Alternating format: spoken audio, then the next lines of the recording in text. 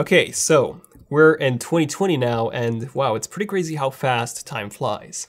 But luckily we have progressed significantly in the past few years technology-wise, and we've now started seeing those revolutionary foldable smartphones. This is where the future is heading towards, and here's everything you need to know about the foldable phones of the past, the foldable phones of the present, and of course, the foldable phones of tomorrow.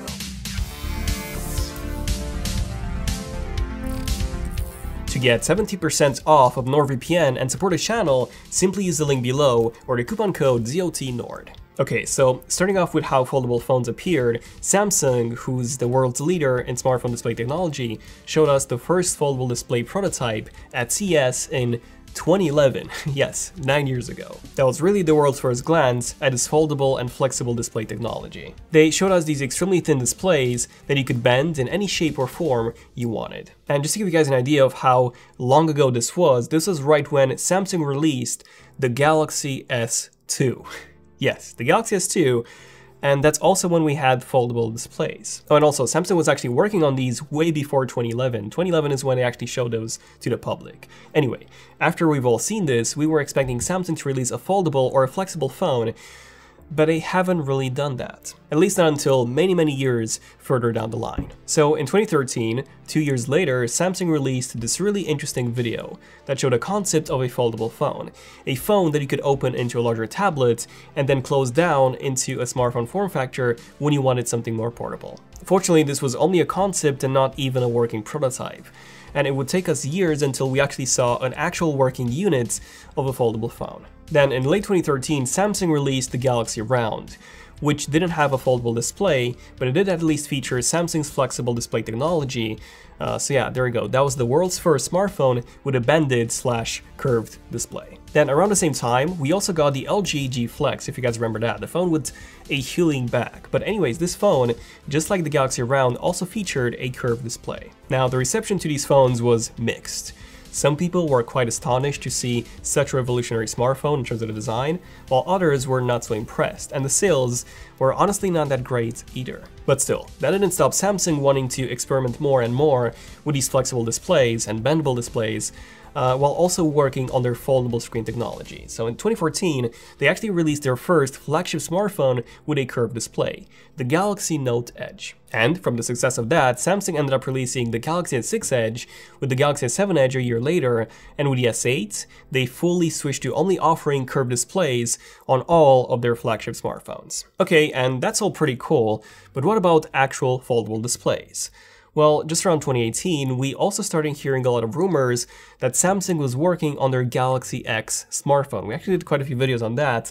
Yeah, a fully foldable phone, similar to what they showed us in that concept video from 2013. And in November 2018, Samsung even teased their upcoming foldable phone at their developers conference with a full reveal in February 2019. At CES 2019, we got the first actual foldable phone, the Royale FlexPi. Now, some of you may or may not have heard of this phone. It was overall a very disappointing device, as the UI was horrible, it was crazy laggy, but hey, it was at least the world's first foldable phone that actually worked. And shortly after the reveal event, Samsung sent a few review units of the Galaxy Fold, their foldable phone, to some reviewers.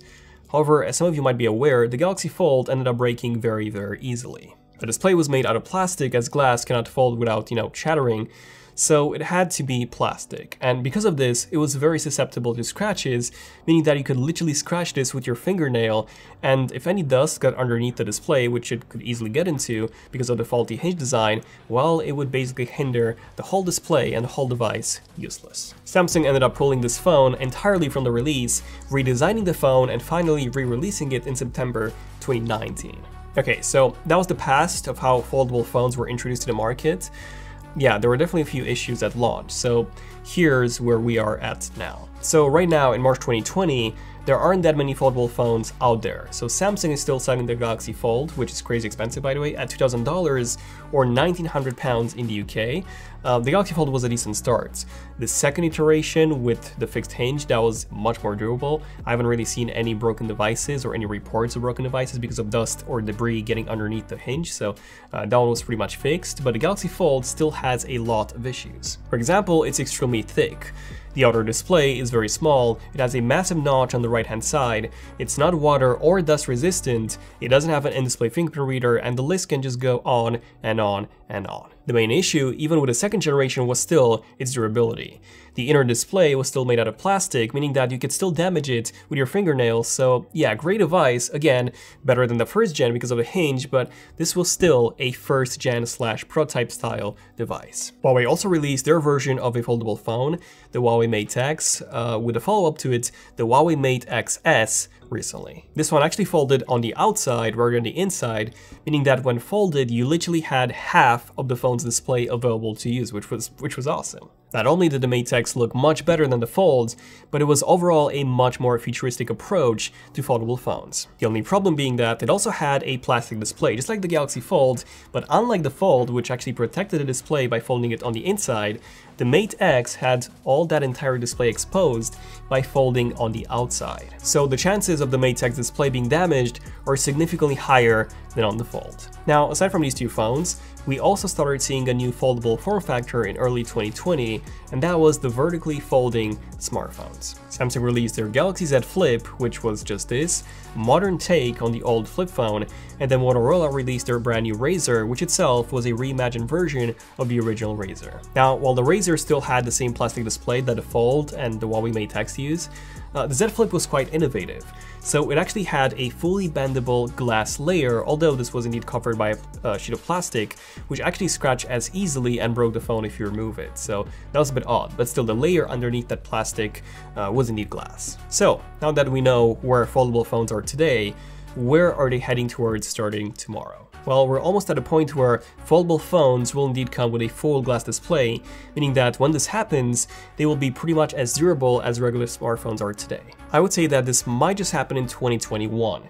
Now, the Galaxy Fold 2, which is coming this year by the way, that one would still come with the same panel as the Galaxy Z Flip, which even though it does have glass on the inside, the outer layer is plastic, and that will indeed scratch and break very easily. Alongside this, foldable phones will be getting thinner and thinner and thinner, with the outer display on foldables such as the Z Flip, the Razr, and also the Galaxy Fold getting larger and larger. One big part of how foldable phones work is indeed the hinge.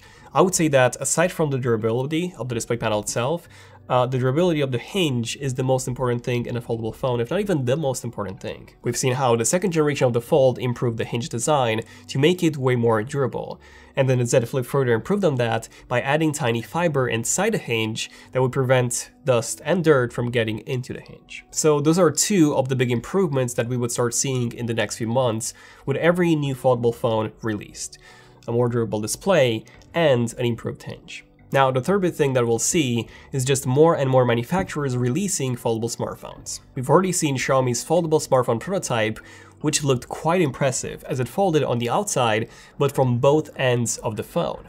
So yeah, that was a very unique design. And we've seen so many reports and even patents from other companies such as LG, Microsoft, Google, and even Apple, all working on some upcoming foldable phones. Most of these big brands, especially Apple, won't be releasing a foldable phone in 2020.